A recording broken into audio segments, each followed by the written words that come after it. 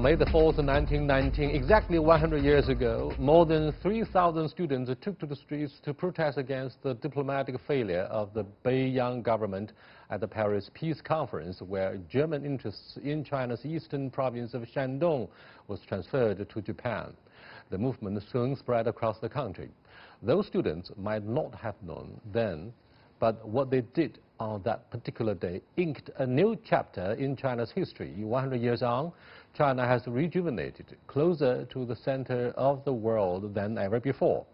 To commemorate the May the 4th movement and reveal the spirit within it, today I'm happy to be joined in the Beijing studio by Wang Yiwei, Jean Monnet Chair Professor of Renmin University of China, Professor Li Jinzhao from Beijing Foreign Studies University, and River Xi, an analyst at Legend Holdings. That's our topic. This is Dialogue. I'm Yang Rui.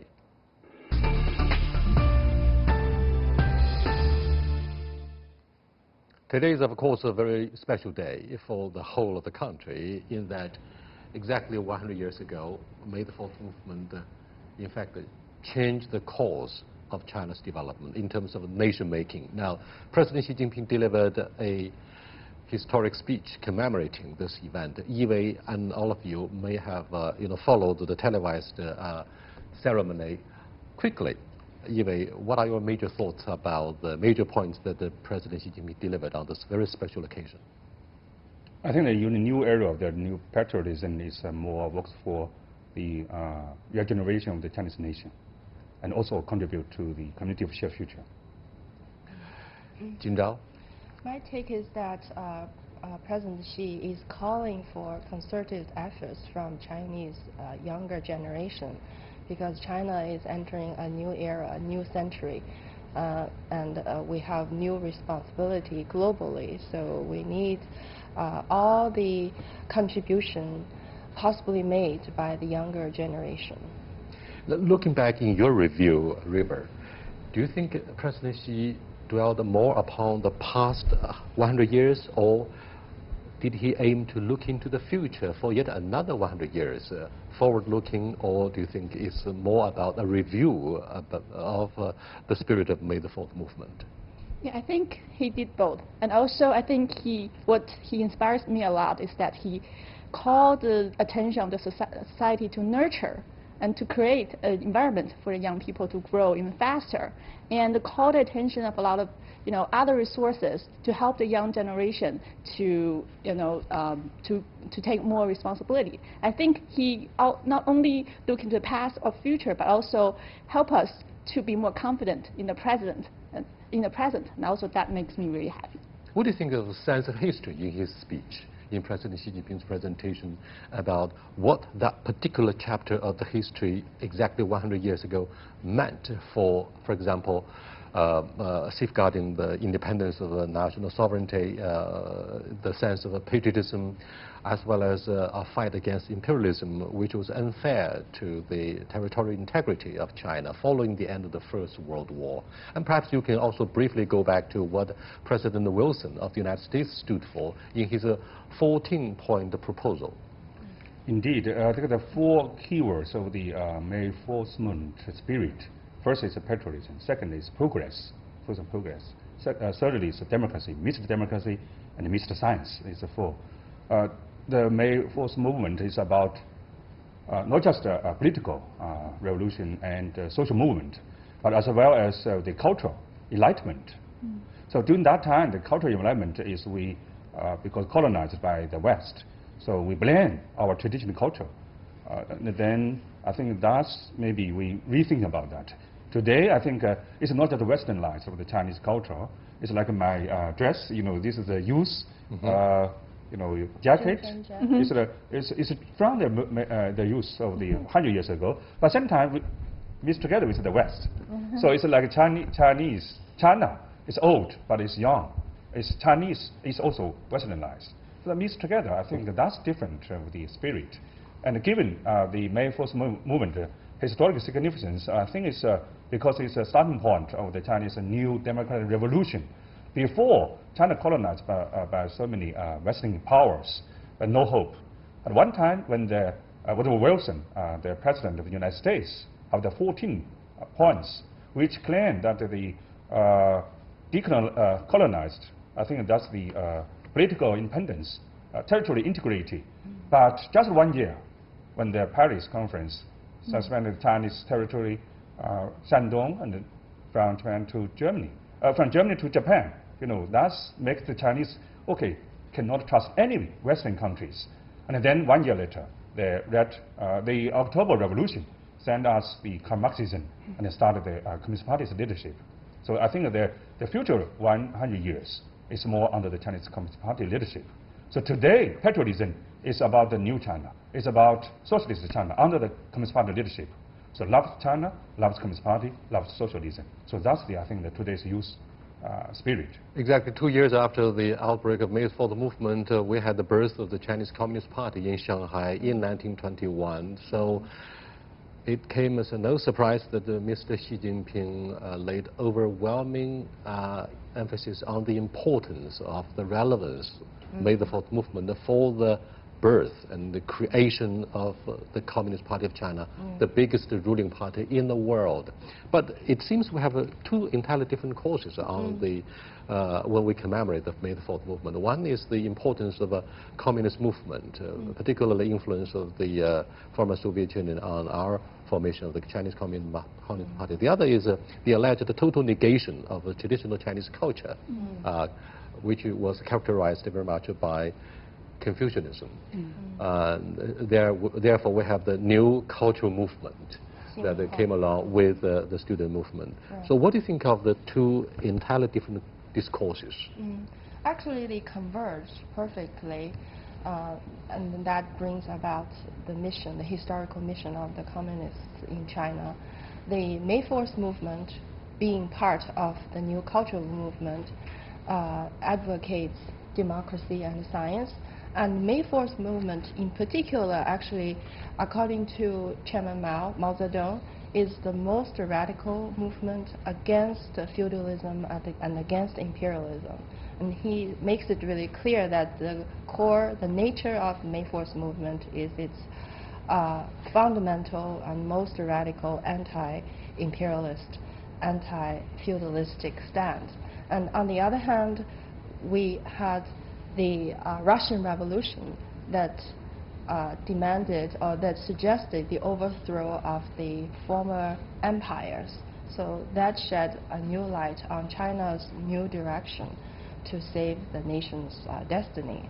So, and actually, the young communists in China at that time, in the 1919 and to 1921, they represented a new social class. Because I'm a sociology professor, so I look at it from social movement perspective. At that time, the new social class was the new industrial workers. So the industrial workers also had the need of fighting against the imperial and the feudal rule in China. So the two sides converged very well, very perfectly. That brought about the rise of the Communist Party in China. River, at the same time, a third possible discourse may also capture attention of academics in their debates on nation-making, starting from the hallmark movement of May the 4th. They would say it's the defining moment for a learning curve, for importing Western values, Western science, Western democracy or democratic institutions in their probe for the construction, if not reconstruction, of what made China great again. I'm not quoting President Trump saying making America again. But what do you think of this sort of allegation that May the 4th movement could also be the starting point of importing Western ideology, Western values, Western sciences and democracy? Yeah, to resonate with the two professors, I think the May the 4th movement is not a standalone domestic event. It's actually a part of international events, as the Paris Treaty of Versailles, or a lot of new era, new minds is happening in Russia at that time. So I think it's more like a patriotic reaction of the young generation in China to face the unbalanced structure after the World War I. So actually resonate with what's happening outside the country, what's happening in the whole world. So it's definitely, the events paved the way for, global ideas to come to China, and also awake the public, the vast majority, to make them aware of what's happening around the world. And as we know, Marxism actually requires the vast majority, people to be accepting and to get an idea of what's happening in the world. And I think that's how May the 4th spirits actually told us. The momentum and dynamics of May the 4th movement could somehow be defined as the Chinese equivalent of the Enlightenment movement. Unfortunately, this process of Enlightenment was disrupted by the Japanese invasion of China, and therefore national salvation became the theme of what the Chinese stood for in the rest of the years before 1945, the end of the Second World War. Yiwei, what do you make of this kind of allegation that national salvation took the upper hand in the process of nation-making since May the 4th movement? That's very important. I think before, I think in Chen Duxiu, one of the founder of the Communist Party, he said in his 24 years old, he knows that, China is just one of the world, of the country in the world, because traditionally we are all under heaven. So May 4th movement is very important to of the cultural enlightenment that China actually defeated and by all the Western powers. So we should save our nations, we should learn from the West, democracy and science. So and then until 2 years later, the Communist Party was founded, and then learn from Russia because we're disappointed with all the kind of their reason. We learned from the West.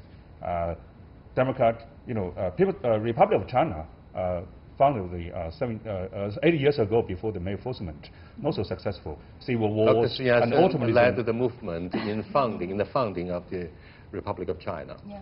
And then I think all kinds of the choices cannot get out of the imperialism and colonialism. So I think that's the reason the Communist Party and they hold the flag of the communism, and then we say this is the natural historic choice of China, because we tried all others but failed. All other efforts have been exhausted, and we ended up opting for the communist leadership in navigating the course of national salvation, in defeating the Japanese aggression, and in the founding itself of the PRC in 1949.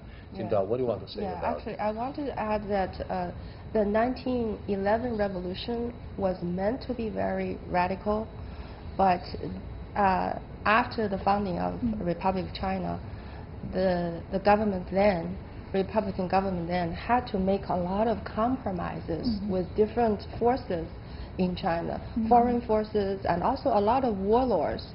So then the mission claimed by the 1911 movement was diluted, was very much missing. So then there was this new merge. And the other point I want to add that during the time of the transferring of the communist idea into China, actually there were a lot of new ideologies transferred from foreign countries to China, including anarchism, including what we call the guild socialism, and also the unionism, the new country movement, among many other things. So communist idea was only one of the competing ideologies, and the Chinese youth at that time, especially intellectuals, were looking for the best fit between workability and the representation of the new working class and also the masses in the countryside. It's very interesting because we have 8 democratic parties. Well, actually it's partner parties of Communist Party, which most of them founded during anti-Japanese aggression. And the ideas is also May 4th movement to want to save our nation. So different kinds of ideas. Only the Communist Party succeed in bringing China into a new stage. And the reason I think May 4th movement started the power shift from Germany to Japan. We colonized by the Western European countries, many of them. But Japan, traditionally Chinese think about it, we are civilization super to Japan. Japan is also a student of the European powers.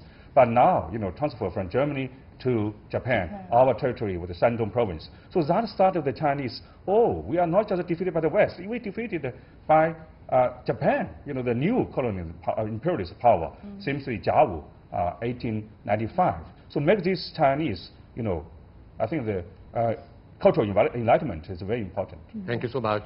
You're watching Dialogue with River Xi, Jin Zhaoli, and Yiwei Wang. We're discussing impact of May the 4th movement exactly 100 years ago upon the nation-making of China. Stay with us. We'll be right back. Welcome back. We have a Chinese saying, 千条河流归大海, all rivers find their way into the sea. Now, that might be meant to be a joke in terms of the starting point of May the 4th movement. Actually, Peking University was the cradle, was the birthplace of the May the 4th movement. The 3,000 students came out of the campus and took to the street in protest against the diplomatic failure. You graduated from what is called the Beijing University, but it was called Peking University. Now, what do you think of the spirit of Beida students? Well, I'm speaking, if you grab a random Peking University graduate and ask him or her what is May the 4th movement spirit, he or she may not be able to give you a proper answer. But I think deep inside our mind, this is what distinguishes us from graduates from other universities. I study in China and United States and France.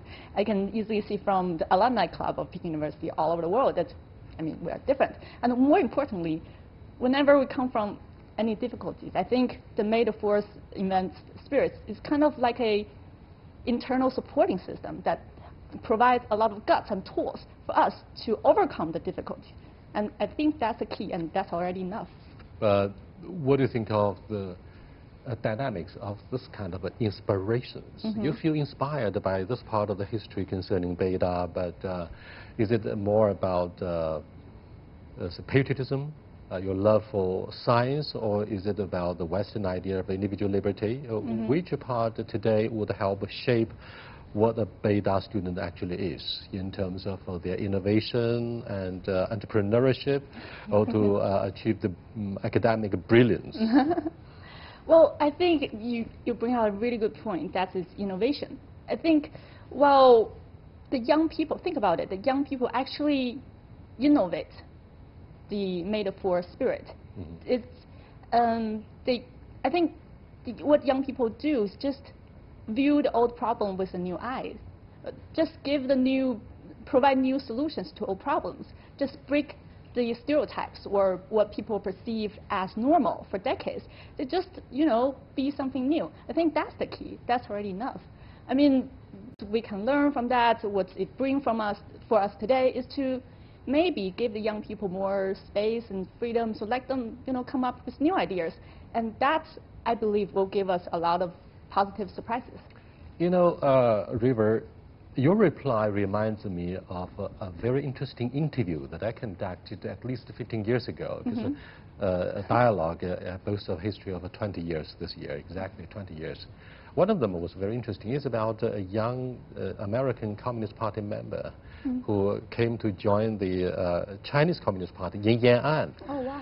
So many years after the founding of the PRC, I did an interview about her comments on her own life in the Red China. She said, when you look at the roller coaster development and evolution of the Communist Party and the Bang payroll, the national making in the PRC, you have to got the three things in your mind. One is a sense of history, one is a sense of justice, and one is a sense of humor. Because, she went through the leftist, chaotic, tumultuous period of the Cultural Revolution, and fortunately she was able to survive the political movement. Yiwei, what do you think of, say, the sense of history for every Chinese? This country has a long history of 5,000 years. Do we have to keep the history in mind, or would rather, like the behavior of Beijing University students, adopt a forward-looking attitude? There's a Russian saying that if you forget the history, you lose one eye. If you just dig in the history, forget the future, and then you lose 2 eyes. So we should learn the lessons from history, indeed. But we are, respect the history is for the future. So today, I think the May 4th movement, spirit, patriotism, as President Xi defined in his speech, is more about the current shoulder that the youth hold for the Chinese regeneration and also for the humanity, he said. So because in China, I think more than 1/4 of the population, actually, they are youth, from 14 years to 35 years old, right? So it's more than 400 million. So that's a lot. Let's make China very dynamic and very, this is the Chinese future, and also as the future of the human being. Today, the youth is a fancy topic in all the conference. The youth forum, young leaders, the Arab Spring start from the youth employment. So I think today we celebrate the Centenary or the May 4th movement. It's focused on what we can do for the youth, for the future innovation, for a bright future for our nation and for the human being. Let me go back to one renowned scholar in the closing days of the Qing dynasty, the last feudal dynasty. If you look at the 5,000 years history, Liang Qichao said, 少年强则中国强. It means that when the young people get stronger, the whole nation will be powerful as a result. Today, when we look at the values, lifestyle, education, quality of their life of young Chinese, what kind of inspirations or mixed feelings you can have through your examination of their minds, the way they were educated? Yeah, thank you for asking me. I do have mixed feelings towards the younger generation. On the one hand, looking at all social movements and social turning points in China, actually almost all of them are either led or dominated or manpowered by young people. All peasant revolutions, all historical turns, we only name the main force one, the youth movement. Actually, all historical movements are predominantly represented or manpowered by younger generation. So I think we really value the vitality in the youth spirit and the ingenuity, the creativity. But I think, on the other hand, we really have to caution against those younger generation, the Red Guards, who persecuted their professors to death during the Cultural Revolution. I don't think that kind of violence, that kind of senseless struggle, treating everyone as enemies, lacking proper education about the world, about the historical mission of Chinese society. I think so. Really have to caution against that kind of blind extremism or blind enthusiasm. The zealotry and the misbehavior right. of what you call the young radicals during the Cultural Revolution were actually motivated by leftist ideology. But today, the context of a national reconstruction, economic reconstruction, is completely different from I agree, yeah. From the Cultural Revolution. And therefore, do you think young people would go back to the radical behavior and fall victims to extremism? We may not have extremism, but the populism and nationalism might be the derivatives of a kind of patriotism. What do you think of this kind of dangerous relevance? Well, I think, President Xi in his speech today or earlier, he raised a really good point, is that we should study the young people. We should have a sense of not only, inject or just let them tell us what they're thinking, but also we should study them, study and think about what they're thinking. And then after we know what they're thinking, we can provide a experience and also an easier to accept way to help them, to nurture them, to help them overcome their loss of senses, their inexperience or their easy to be misused or attracted by some voodoos or whatever wrong perceptions they probably have. So I think the steps is to study them, to know what they're thinking, and to help them in a way that they can accept. In a way, we have the constant concerns about the young people movement being transformed into mob culture, majority tyranny. That's the nightmare that we went through during the Cultural Revolution. Anyway, your common sense about healthy development of young people's mindset in the new context, please. I think young people is a means of innovation because we use so many new technologies, AI and the digital economy and all this. Most of the important innovations from the youth people. Even the president, she said, mostly, even social sciences as well. When the Karl Marx published the Communist Manifesto, it's only 30 years old. Yeah, exactly. But natural science, engineering, definitely, I think the most from the young people. So today, I think even younger. Even my child is only 12 years old, but he learned a lot because of the computer, internet, and it seems lots of the innovation. You look ideas. at the average age of astronauts, those mainstream backbone researchers in the mega project of, say, Beidou. President Xi proudly spoke of this special group of people with the average age of below 35 or around 35. That's very promising, I'm afraid. So are you confident that China will survive the current trade war and the China bashing campaign by the United States? I mean, of course, very confident. I mean, we're equipped in both mentally and physically and in both natural science and social science knowledge to, build our own future and also contribute internationally to a globalized world. I think we're also very confident. In fact, a lot of the young people are discussing, either off the record or openly, whether unilateralism, which motivates very much the behavior of President Trump and the U.S. government, will threaten to alienate those young people who are actually educated in the United States, and they came back with the American dream. This is very paradoxical and meaningful for the American authorities to really reflect upon their China policy. I'll see you next time. Goodbye.